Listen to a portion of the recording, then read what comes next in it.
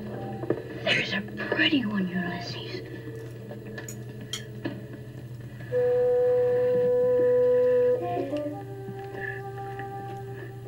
There it is. Hello BookTube, I'm Shawn the Book Maniac. Welcome back to my channel. Here I am with a review of a novel that I read for Victober in 2020. The novel is called Helbeck of Bannisdale, and the author is very sexistly referred to as Mrs. Humphrey Ward, and her husband didn't even know how to spell Humphrey, but she, let's give her due, her name was Mary Augusta Ward, and this is an 1898 novel. And let me give you a little bit of personal background. I picked this book up. I will put a link in the show notes if you're curious to see the used bookstore in Saskatchewan, Canada, where I bought this about a year and a half ago. And that was a real experience because it is, unfortunately, since I visited that bookstore, that jovial, eccentric bookstore owner has passed away, and the bookstore is no more. But it was the most cluttered, disorganized dog's breakfast of a bookstore that I've ever been in. And it was so crowded that with my large body, I couldn't actually go down most of the rows of bookshelves. But I did find this and a couple other books. And I'd heard of Mrs. Humphrey Ward, but this novel, the title meant nothing to me. It's a penguin, fairly yellowed pages. And I read the back, and it said it reflected the religious preoccupations of the period, and it's about a young woman whose Catholic lover wants her to conform to his traditional views. That didn't sound very interesting, to be honest. And then I didn't look up any information on Mary Augusta Ward until I was actually filming my Victober TBR video, and I discovered that Mary Augusta Ward, was active in not the suffragist movement. She died in 1920, and she was active not in the suffragist movement. She was active in the anti-suffragist movement in the UK, and I was like, what? I don't think I want to read a book about women being pressured to conform to traditional roles by an anti-suffragist novelist of any gender. So I had the lowest of expectations for this novel. And it should also be said at the outset that I am completely allergic to religious themes in fiction. Like, get your religion out of my fiction. I'm a little more open to non-Christian religions, but Christian fiction belongs in a special section in the Bible bookstore. It does not belong with literary novels. For example, Marilyn Robinson. She's way too churchy for me, and some of Anthony Trollope's as well. Anyway, so yes, I have high sensitivity to religious themes in fiction. And I am delighted to tell you that this was the surprise of my Victober reading month. It was a 5-star read. I absolutely loved it. Let me tell you why. The main characters are Helbeck, Alan Helbeck, and the neighborhood that he lives in the UK is Bannisdale. Alan Helbeck is a Catholic and has come from a Catholic family that goes way back in history in that area, and his family had been persecuted to the max in the early days after Henry VIII, all that stuff. Alan Helbeck was a very devout Catholic living in an extremely anti-Catholic neighborhood and had suffered violence at the hands of anti-Catholic neighbors a decade or so before. And 20 years before the novel opens, something like that, his sister married an Anglican by birth who was agnostic or atheist. And Alan Helbeck was so upset he disowned his sister, and there was no contact between them. And that sister, Augustina Helbeck, whose married name was Augustina Fountain, she raises her new atheist husband, Stephen Fountain's daughter. From a previous marriage, he was a widower, and the daughter, Laura Fountain, was a young girl when they married, and so she raised her as her own. As this novel opens, Stephen Fountain, the atheist brother-in-law, has died. The sister, Augustina Fountain, nee Helbeck, is quite ill, and she reaches out to her brother, Augustina, and her 20-year-old stepdaughter, Laura Fountain, are arriving at the brother, Alan Helbeck's estate. And he's very nervous. He hasn't seen his sister in 20 years, but he's in a forgiving state of mind. He knows already that his step-niece. His sister's stepdaughter, Laura, is not religious at all. And he's nervous about that. That is the opening to the novel, and it's not a spoiler to say that eventually Alan Helbeck and Laura... I should say Alan Helbeck is not like 60, he's 37, I think.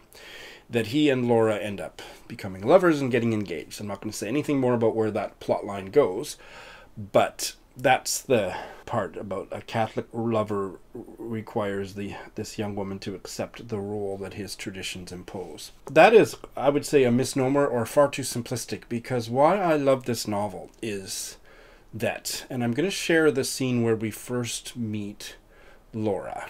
Laura was the heart and soul of this novel, and whatever Augusta Ward's anti-suffragist views, she was a Victorian novelist. She wrote into the Edwardian and Georgian era, I think, that created fully realized characters, and in Laura Fountain has created as memorable a female heroine as anything that those Bronte ladies did. I'm not comparing the novel to a Bronte novel, but certainly the character of Laura Fountain will stay with me as long as Jane Eyre or any other feisty British Victorian heroine you could think of. I loved this novel because Ward portrays Laura's absence of faith and the way that she falls in love with Alan Helbeck. That conflict was so protracted and embodied and lived out in every interaction.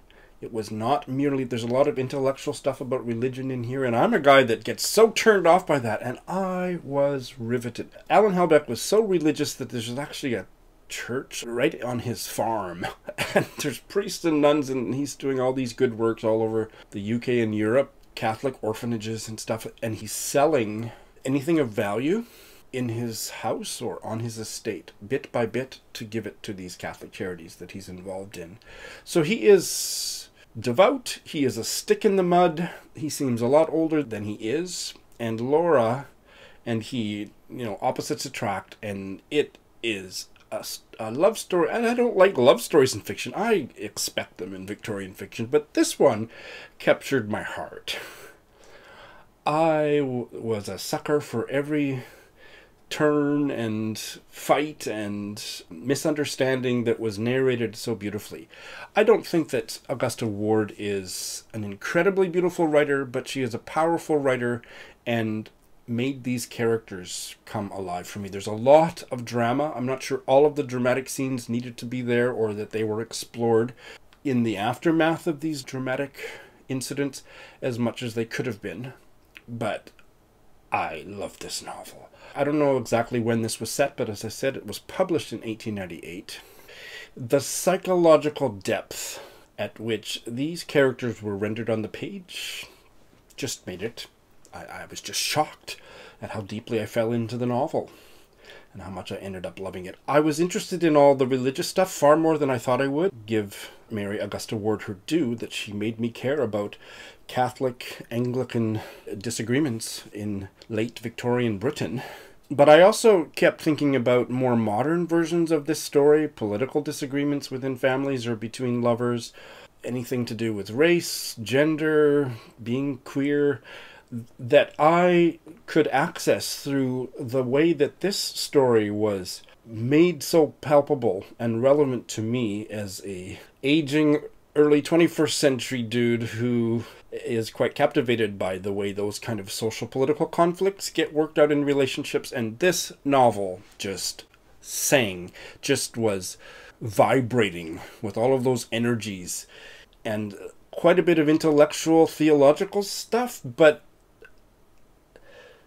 because the characters were so deeply realized on the page, I could accept and entertain and try to digest all of it, and had such a good time doing so. But Laura Fountain, boys and girls, she's one of my favorite Victorian heroines. She was so passionate and endearing and mischievous, and just the way that she could make the old poop, much older than his 37-year-old poop, Alan Helbeck, start to laugh and giggle and play games. It was joyful to read.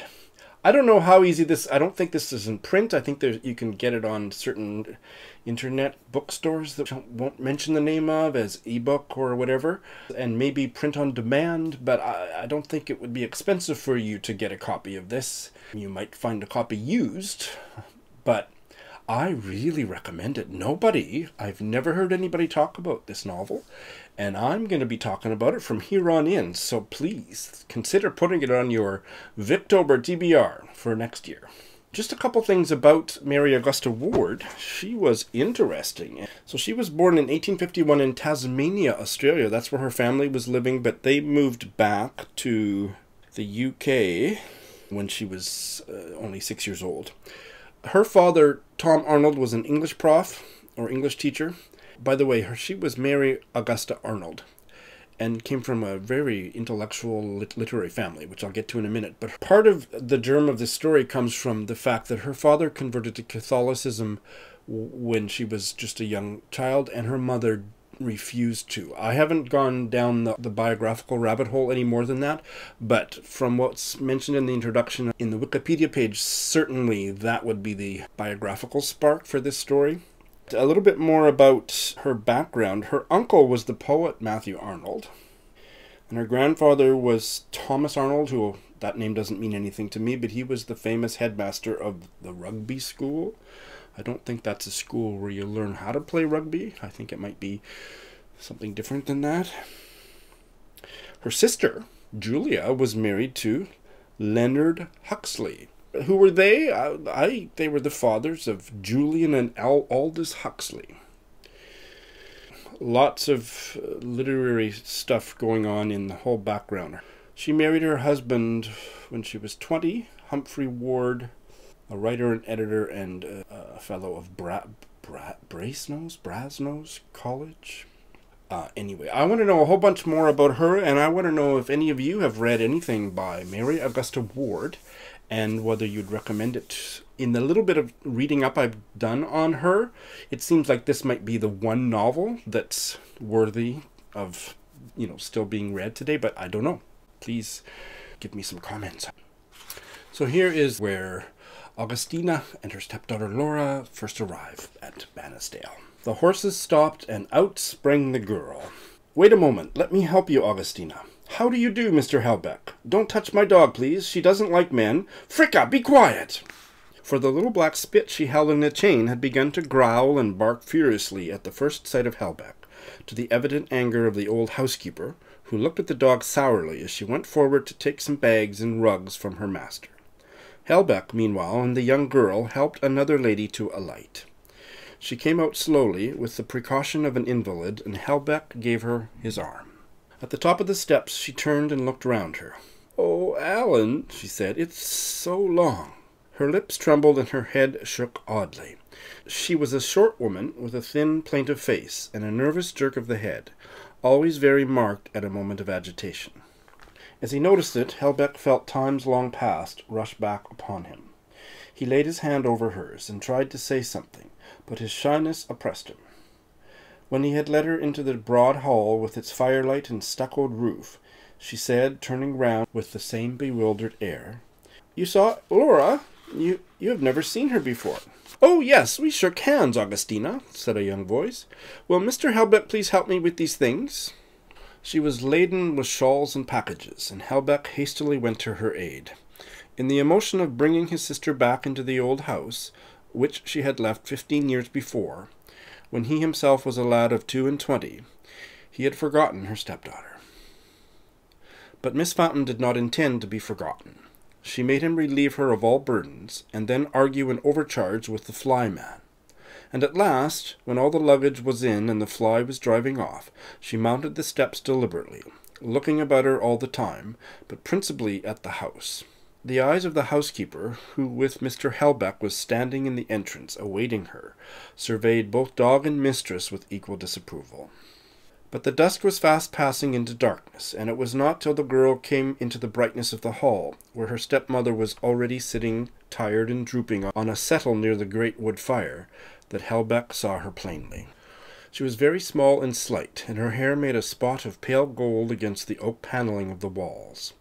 Helbeck noticed the slenderness of her arms and the prettiness of her little white neck, then the freedom of her quick gesture as she went up to the elder lady and with a certain peremptoriness began to loosen her cloak.